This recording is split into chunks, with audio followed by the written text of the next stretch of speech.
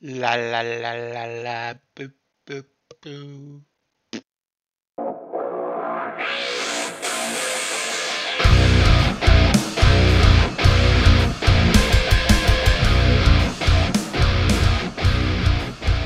Anyways, welcome back to Cry Reacts, and today we are gonna react to some creepy history. So, Dark Side of Nursery Rhymes. This is a Discord request from my friend from Denmark, and considering he has a kind of dark twist sense of humor, this is probably gonna be very interesting and probably very creepy. So anyways, let's get right into it. And if you have any suggestions for things you want me to react to, put them down below in the comment section. And remember to like and subscribe, and let's go!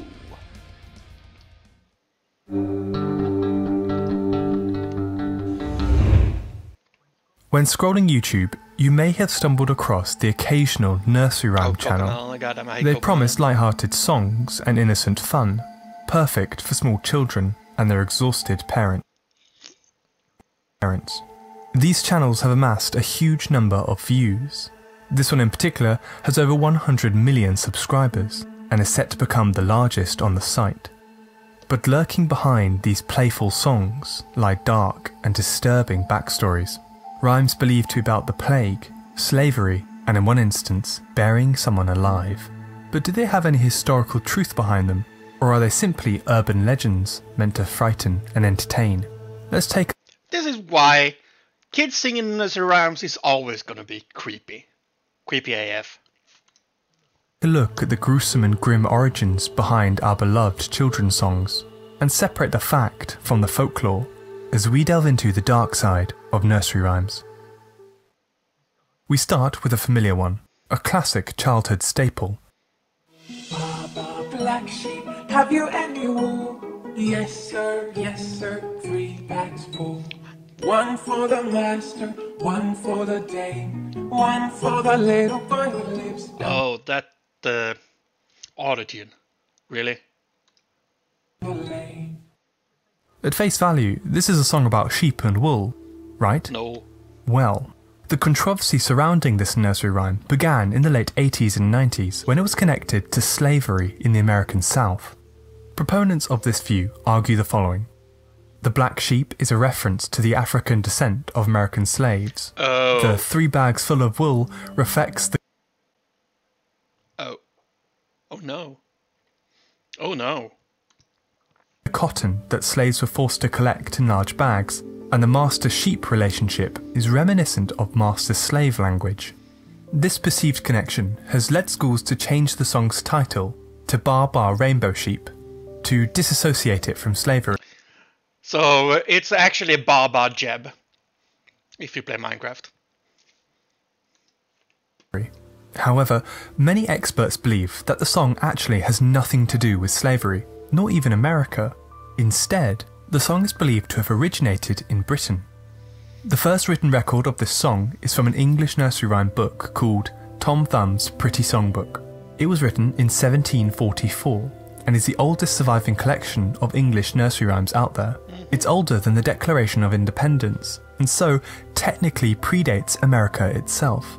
That said, slavery was still widespread whilst America was a British colony. Nowadays, people believe the song came from the Middle Ages, originating with a medieval tax on the wool trade. Known as the Great Wool Tax, it was set up by Edward I, who needed extra money to pay for the Crusades, a series of brutal conflicts in the Holy Land. Under these new Alright, so of course, Baba Black Sheep, it's all about war now, okay? So now it's a war song. laws, English wool was heavily taxed. A third of a bag's price went to the king, another went to the church, and a final third went to the farmer. Thus, one for the master, being the king, one for the dame, is the church, the so-called bride of Christ, and one for the little boy who lives down the lane, the farmers.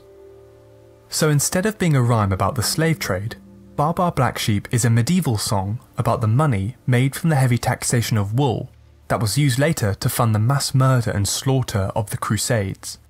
Perhaps a stretch, but nonetheless dark. Okay, moving on. This nursery rhyme is also attested in the songbook from 1744. Alright, can anyone tell me if this looks safe at all? I mean, sure, it's prime real estate right next to the water, but dude. You'll be familiar with the lyrics. They go as follows. London Bridge is falling down, falling down, falling down. London Bridge is falling down, my fair lady. Now this nursery rhyme has a handful of dark origins, but which one of them is the most plausible? An early explanation for the song came from Samuel Lang in 1844. He believed that the song describes a Viking raid, specifically Olaf II of Norway, who allegedly pillaged the town of London in 1014. The Norse saga Heimskringla has this strange verse. London Bridge is broken down, gold is won and bright renown. Shields resounding, war horns sounding, Hild is shouting in the din. Arrows singing, mail coats ringing, Odin makes our Olaf win. Lang believes that this skaldic verse was the basis of our nursery rhyme today, but from the perspective of the poor Londoners. I highly doubt that though, because I don't think they wrote that in English. So it will probably, this is just translation just to make it fit. So, I don't know, just a speculation. Left to rebuild it. Experts argue that this translation of the Old Norse has been made to fit around the nursery rhyme and thus takes a lot of liberties in the translation. So, whilst London Bridge was likely raided by the Vikings at some point in history, it was unlikely to have been the basis for this nursery rhyme. This next theory is far darker. Some speculate that the song is all about London Bridge and how people were buried alive within its foundations.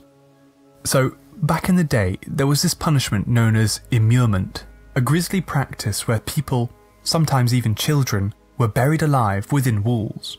The folklorist Alice Bertha Gomm believed that this story was within the nursery rhyme itself. She homed in on the line, "Take the keys and lock her up," somewhere later in the poem, and took it as a possible link to the immurement practice. But unfortunately for her, no skeletons of adults, nor children, have ever been unearthed in the foundations of London Bridge, so we can discount this theory for now. Okay, this third theory is the most likely candidate.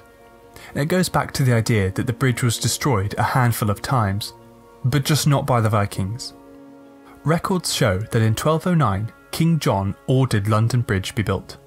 Now it may have existed before then, perhaps stretching all the way back to Roman occupation. This new medieval bridge was made from stone, but with that it brought its own challenges. Over time, shopkeepers and residents began to construct buildings on top of the stone foundations, and the bridge soon became very cramped, and in such close quarters, fires spread fast. A few years later in 1212, the first fire broke out on both ends, with many bridge dwellers trapped in the centre.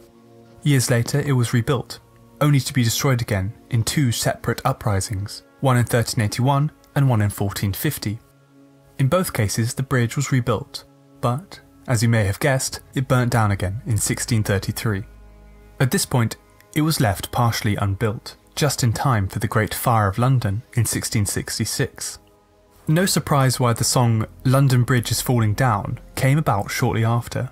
The bridge was in a constant state of disrepair, owing largely to those houses built upon it. Is an amusing commentary on this seemingly cursed structure. Of course it's cursed. I mean, physically, that does not look safe. I mean, even if it's using arches, which, to be fair, is a very good way to build bridges because it's very strong. But still doesn't look very safe. Viking raids or burying alive this time. Another famous nursery rhyme, but also famously dark. Ring your roses. Yeah, it is probably one of the creepiest ones. We all fall down. Many folklorists have connected it to the Great Plague, but how? Those last two lines, where children sneeze and fall down, are seen as a veiled reference to those dying from the plague. The plague in question being the Great Plague of London in 1666, the same year, if you recall, as the Great Fire of London. bad year. Yeah. It was an outbreak of bubonic plague, an epidemic that killed an estimated 100,000 people. The death toll of the Great Plague is dwarfed by the Black Death a few centuries prior. It's believed that the Black Death outbreak of 1346 to 1353 killed an estimated 75 million to 200 million people. Two-thirds of Europe. It was the most lethal pandemic of all time, and led to the development of the Grim Reaper. But that's the topic of another video. Back to Ring of Roses. According to legend, children began to dance and sing around the corpses of the infected dead, and mockingly sing this song. An incredibly disturbing and gruesome legend. Because that's not creepy. So basically you find a dead body on the street and you decide to dance around it. Like, yeah, that seems perfectly safe, especially since that person apparently died of a very highly infectious disease. So yeah. Were it to be true, it isn't. It's only until the mid-20th century, until folklorists start coming up with this plague story about Ring of Roses. Before then, no such legend existed. The song only appears in English songbooks in 1881, so if the song did originate in the 17th century, or even in the Middle Ages as some speculate, one would expect to see it written down much earlier. Now, if we wish to get scientific and go further, then the symptoms of the plague don't even match up with the nursery rhyme. The bacterium responsible for the bubonic plague, Yersinia pestis, was transferred via rats, not sneezing as in the song. Instead, the main symptoms of the plague were these large uncomfortable warts called buboes, hence the name bubonic plague. The infected would also experience nausea, vomiting and fever, but sneezing is not one of them. So if it didn't originate with the plague, where is it from? Well, it's still a mystery. In fact, many believe that the song didn't even originate in England, but may have come from Europe or America. The thing is, with so many England is still Europe though. variations of this nursery rhyme, it becomes harder and harder to locate its true origin. Some of the oldest versions come from America, so the song may have originated there. This version from Texas, for example, in 1939, has no perceivable connection to death at all.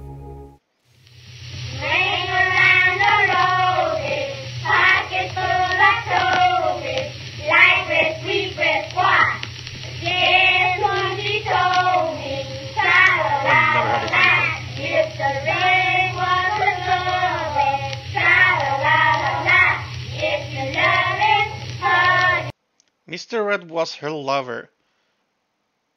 So this is a verse about someone cheating on their husband? Oh, and kill him. I say all this, but even if the song isn't about the plague, it somehow still feels creepy. The same is true for all the nursery rhymes discussed in the video. It begs the question, why are nursery rhymes so inherently dark? One of the most frightening things is when something safe or childlike is revealed as evil and dark. The trope has a name, subverted innocence. We see it all the time in horror movies. The demonic orphan in The Omen, the possessed toy Chucky in Child's Play, and the I love Chucky. child-eating clown Pennywise from It. Nursery rhymes are another example of subverted innocence. They are warped into having frightening and disturbing origins. Some indeed do, but many don't. It seems that we humans are magnetically attracted to the macabre. By projecting our own dark fears about the past onto nursery rhymes, we open a Pandora's box and discover their disturbing potential. Hey, thanks for watching. I really hope you enjoyed this video as much as I enjoyed making it. Do let me know in the comments of other dark nursery rhymes worth exploring. Fairy tales too. I might wish to return to this topic in a series of future videos. And whilst you're here, why not subscribe? A like and a comment also go a really long way and help the channel to grow. I look forward to seeing you next time. So what do you say? Go look at that channel and remember to give him a like and subscribe. And also put down in my comment section what you'd like to see me react to next. Also, biblical characters, always weird because they always get too many eyes. But yeah, nursery rhymes always will be, always have been, and still is creepy AF. What's this about? Let's see here.